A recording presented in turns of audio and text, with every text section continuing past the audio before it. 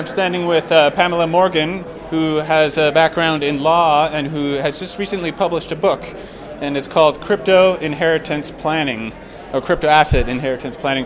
This is one of my passion projects. Obviously, I wrote a book about it, but I think that as we start to take control of our money, as we start to take these things out of the hands of third parties, third parties do provide some services, and so when we take control away from them, we need to figure out how to provide those services for ourselves. And so that's what the book is about. The book is all about how owners of crypto assets can create an inheritance plan that will allow them to maintain full control of their keys without giving their keys to a third party, without giving custodianship of their assets to a third party, and allow their loved ones to inherit those assets when the time comes, but not before.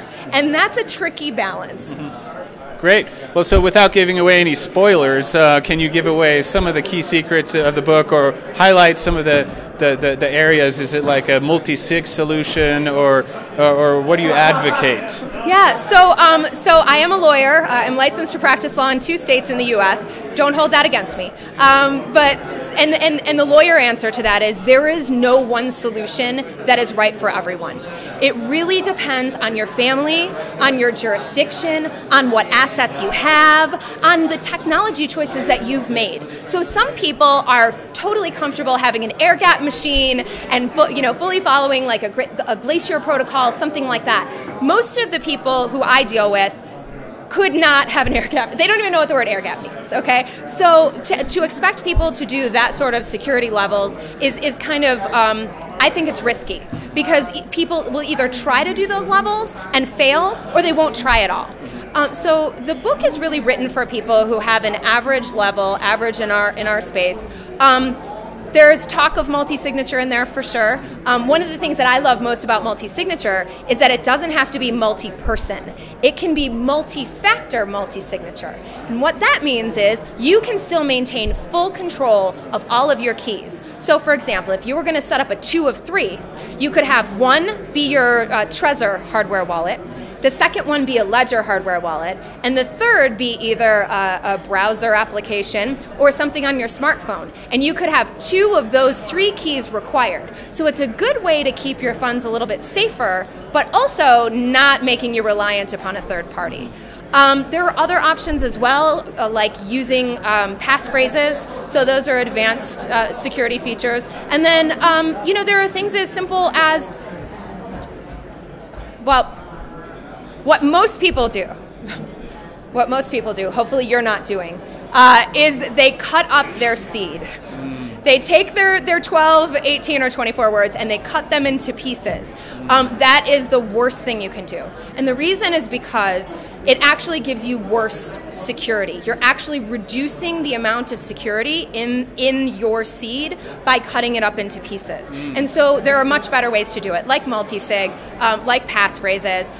You can also, you may not know, or maybe you guys know about this, the Satoshi Labs, who are the people who make the Trezor hardware wallet, they have something called a slip 39, which is a Satoshi Labs improvement proposal, number 39. And what's cool about it is it's a standardized implementation of Shamir's secret sharing. And so what that does is it allows you to take a secret that you know and separate it out into pieces, kind of like multi-sig, but different. And then you can take those pieces and recombine them. So it's different ways to have to hold your crypto assets. These are all in development. The Shamir secret sharing is not standardized yet. And why standardization matters is because in inheritance planning, if I use a Shamir secret sharing that was made by Fred, okay, in order for you to inherit my assets, you have to find that implementation that Fred did. So you have 2 layers of complexity instead of just one. So the standardization really makes a difference.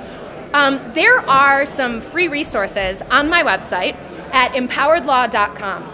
And you don't need to know about multi-sig, and you don't need to know about Shamir's, and you don't need to know about advanced passphrases to get started on cryptoasset inheritance planning. You can actually get started right now, today. Go to my website at Empowered Law. I have 2 free resources for you. One is a letter to loved ones. And it's literally a template that starts, "Dear loved ones, if you're reading this letter, it's because I want you to know that I have crypto assets. Please be careful, because anyone who sees my crypto assets can steal them. And you go on and you kind of walk your family through who might be able to help them and what assets you have. Again, this is totally free, and the templates are available for you to use, customize, make them your own, make them work for you and your situation.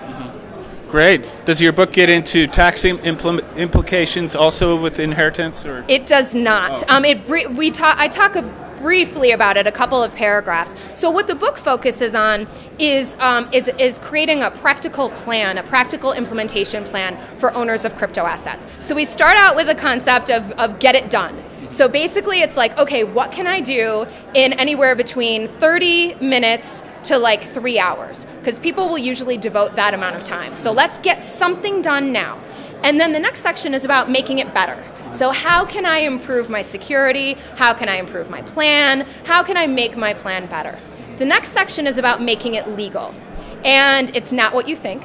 The making it legal section is actually all about how to find a lawyer, how to do research to keep your costs down, how to prepare for your meetings so that you can come in as an informed person so that you can help the lawyer do their jobs, and also how to fire a lawyer, which you can imagine is wildly popular with my colleagues. But it's something that people really need to understand in order to make sure that what they want to have happen will actually happen. And then the final part of the book is about keeping it fresh. So unfortunately, inheritance planning is not a set it and forget it kind of thing. It's something, especially with these technologies, as they're changing, as we have new tokens, as we have new platforms, as we have new and fun things that we're doing with these assets, we need to be updating our inheritance plans. And so the keeping it fresh section has a bunch of tools, like for example, setting calendar reminders once a year to refresh your plan so that you can go back and make sure that your plan is as good as it can be. Wow, that's fascinating. Okay, yeah, well, we can imagine what can go horribly wrong if it's not done right, because if private keys are lost, then the funds are lost. And I think just recently in the news, I heard a story less than a month ago. There's a cryptocurrency exchange based in Canada called Quadriga, and the CEO of that company unfortunately passed away, but he had his private keys hidden, and not even his wife knew where they were, and nobody was able to recover those private keys.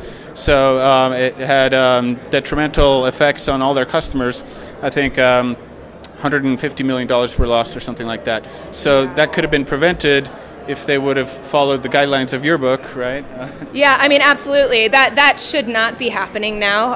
And my heart breaks for all of the people who lost their money. It's a big tragedy. But that's one of the dangers of leaving your money on exchanges, right? Not your keys, not your coins. And so, when we trust exchanges, we're trusting all of their processes that they have in place. So, yeah, I mean, it's definitely a tragedy that should have been prevented. For those of you who don't know, I am a board member of C4, which is the Cryptocurrency Certification Consortium. Now you know why we call it C4. It's way easier to say. And C4 is a nonprofit, actually based out of Canada, and totally volunteer-run organization. And we have something called the CCSS, which is the Cryptocurrency Security Standard. And that was written by the community for the community. And it sets out a baseline for companies that are operating in this space. And it says, hey, do you have a key compromise policy? What happens if something happens to one of your principals? How are you generating your keys? Are you generating them in a secure way? So for people who are building applications in this realm, if you're dealing with keys, you might want to take a look at that. Again, the standard is completely free. You can take a look at it. There are 3 different levels: level 1, level 2, level 3. And very soon we're going to start having auditors who will be able to audit to those standards. Mm-hmm. Great. Well, you've published this book, and are you working on any further books? Or can you tell us? Yeah, totally. So this book is written for owners of crypto assets. It is written. I try to write it in the most conversational, like as we're sitting here talking right now, way that I possibly can, because the topic of inheritance planning is kind of scary anyway for most people. So I try to kind of really walk you through the process. I'm currently writing a book for lawyers. And that book is very different. They make different assumptions about what the tokens are. They make assumptions about whether or not parties can be compelled, even though we know that they can't, if they don't have keys. So I'm writing a book specifically for lawyers because I want to train as many people as possible. And I'm a big proponent of education. I try to train and share my knowledge as widely as I can because we need it. And so in order to prevent losses, we need to train not only owners on how to manage their cryptocurrencies, but we also need to train the people who are what's the word I'm looking for, like professionally advising the people who are in our space, right? So, you have a lawyer, you have an accountant, you have someone who supposedly knows what they're doing. I want to make sure that they do know what they're doing and that they are educated in these technologies. Okay. So if somebody's holding a lot of crypto assets, do you advocate consolidating to one currency crypto asset, or what if it's a diverse portfolio? Is that going to be troublesome in terms of inheritance? Or?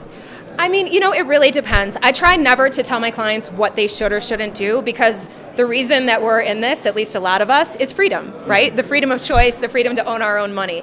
And there's a balance between what works for you now and what will work for your family in inheritance, right? And so you may be fine if your family doesn't inherit all of your ERC20 tokens, right? Maybe you're cool with that. Maybe you're like, I don't need them to inherit everything. I just want them to inherit, my ETH, or I just want them to inherit my Bitcoin, or whatever it is, right? And so you can make choices on, accessibility, and it has, any plan that you write has to work for you, right? Because ultimately it's your plan.